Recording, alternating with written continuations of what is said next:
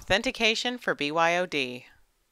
The Smoothwall makes use of radius accounting to allow users to connect and authenticate their own wireless devices to the network, known as Bring Your Own Device, or BYOD. This has the added advantage of not having to install additional software on the user's device. The Smoothwall links your organization's directory service to its radius server.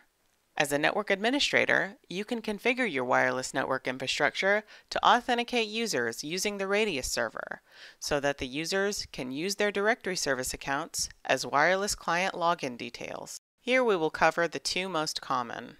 Radius accounting for BYOD. I want the Smoothwall to be a filter but not a firewall. The user connects to an SSID, or wireless network. The wireless LAN access point connects with the WLAN controller, which goes to Active Directory to verify credentials. It can be accepted or rejected. If it's accepted, a message is passed via the WLAN controller to the access point, granting them access to the network.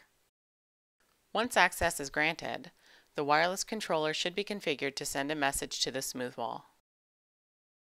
The Smoothwall can then apply the appropriate filtering and rules to the user based on group membership, or on the default group if none have been specifically set for that user. The user may now access the Internet. Radius authentication and accounting for BYOD only works for Active Directory.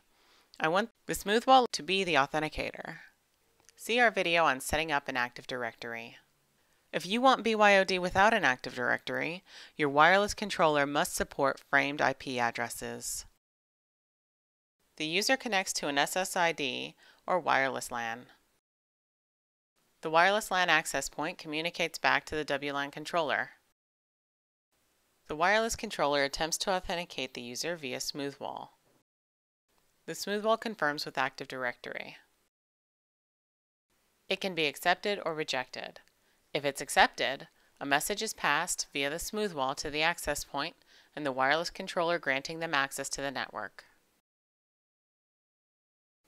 Once access is granted, the wireless controller should be configured to send a message to the Smoothwall.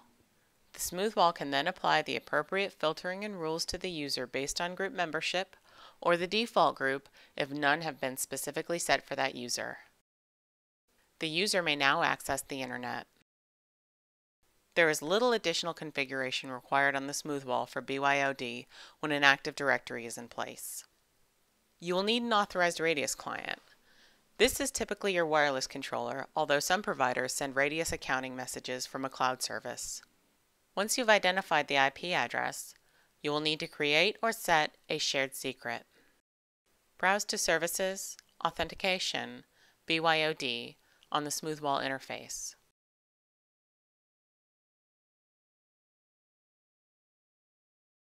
Click Add New Radius Client and enter a logical name for your controller.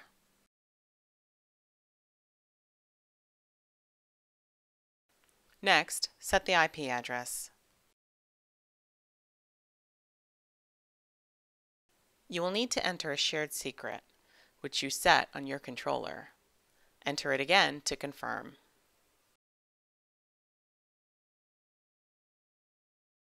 Click Add to save.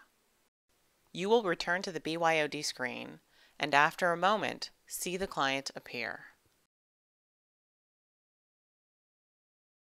As users are authenticated to the wireless controller, the radius accounting message will arrive at the Smoothwall, giving us a framed IP address and username.